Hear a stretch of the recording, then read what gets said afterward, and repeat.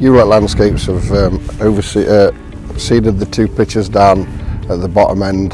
Then we've seeded a full-size 3 pitch behind the 3G, and now we're on to the landscaping around the building, putting a few laurel edges in, a few trees to soften the hard landscape, break it up a little bit, and we're hoping to create a couple more junior pitches on some land that we used as an access road.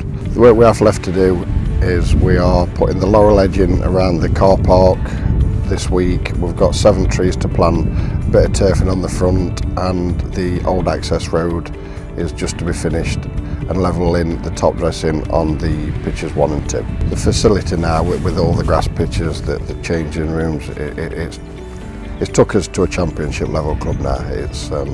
And that's where hopefully we aim to be, and we've got the facility to help that and bring in the young kids. We've also got a fantastic 3G pitch here which we can use in bad weather, so this should really help push the club on.